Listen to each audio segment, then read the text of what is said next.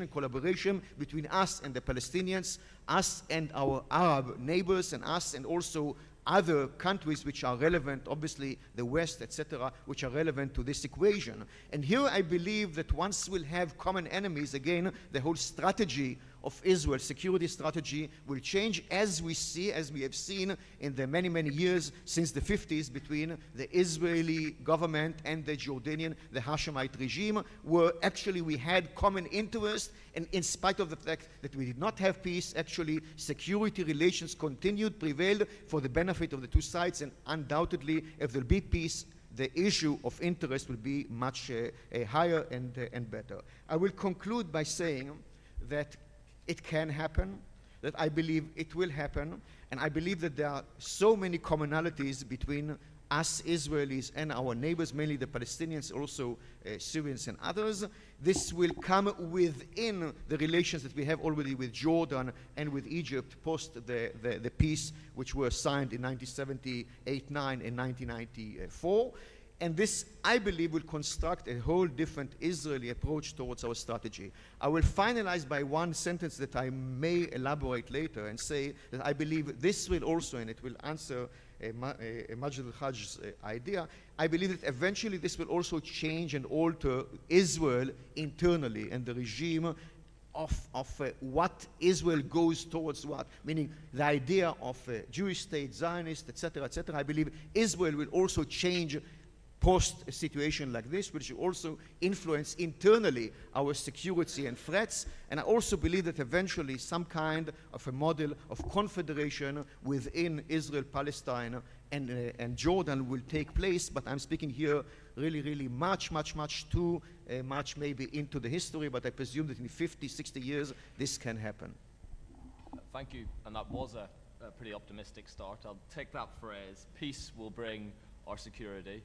Leave it hanging in there for the moment, and then hand over, I guess, for a more specific security perspective to Brigadier General Shlomo Brom, who is Director of the Program on Israel-Palestine at the Institute for National Security Studies and has a long background in the IDF. Thank you. I want to start by supporting strongly the comment that Majid made in the first session when he objected the separation between Palestinians and Israelis in two separate sessions. And not only because of the way it perceives the relationship between the two parties, because it creates a perception of disconnect between the two sides, but also because as a person that is engaged for the last 17 years in looking for ways to solve the security problems for the purpose of enabling the realization of the two-state solution, the main question, in my opinion, is how to reconcile the two subjects. Namely, how to reconcile the Israeli security requirements with the Palestinian state sovereignty and viability.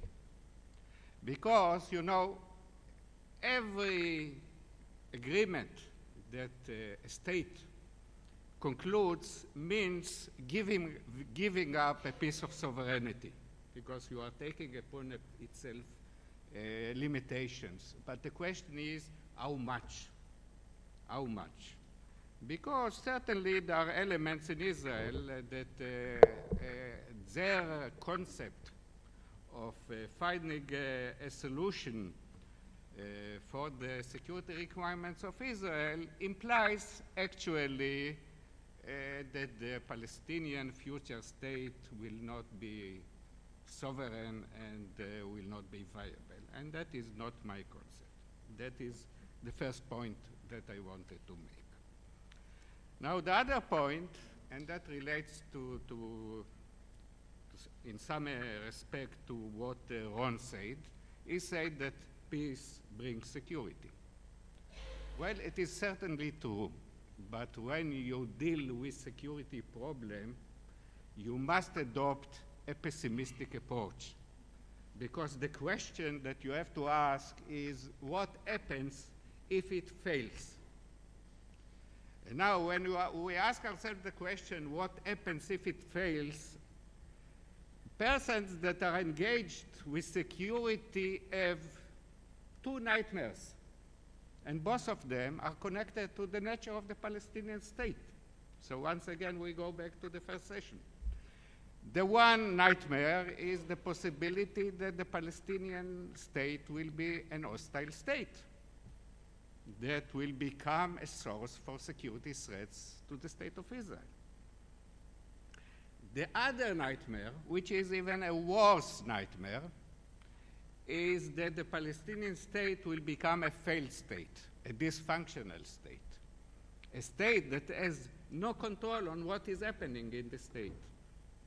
And by the way, for Israel, and that's true, I think, for every state, it is much easier to manage a conflict with an hostile state that is a functioning state, like, let's say, the embryonic Hamas state in Gaza that was described by Yazid in the previous session, then to deal or to manage a conflict with a failed state, dysfunctional state that have no control over its territory, that is in a situation of anarchy. Now, so the question is, how do we deal with all these problems? Now, when Ron talked about his different titles, he forgot to mention another title that he shares with me. And that is that the two of us are members of the steering committee of the Geneva Initiative. So we are part of the people that made the Geneva Initiative. And we believe that we have solutions for these questions. And the solutions are very well known because everybody talks about it. And that starts from the fact that the Palestinian state that should be non-militarized. And then it deals with a number of commitments that the two parties have to take upon themselves, not to hurt the integral territory of the other party, not to allow their territory to become a source of security threats to the others, to fight with terrorism, not to form alliances with third parties that are hostile to the other party, etc. So that is one element, but commitments can be violent. So the next element is a very strong monitoring and verification mechanism in which naturally a third party has to take a very important role. But I want to focus on what is new. And what is new refers to developments in the last decade, and mostly developments that are a result of the Second Intifada and the developments in Gaza. You know, there is a difference between human beings and computers.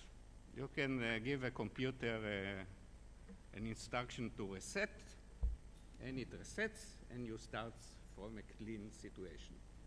You cannot tell human beings to reset. And the last 10 years had a very strong impact on the Israelis, and certainly, I am sure, also on the Palestinians. What did these 10 years do? First of all, they increased the mutual mistrust of the two parties.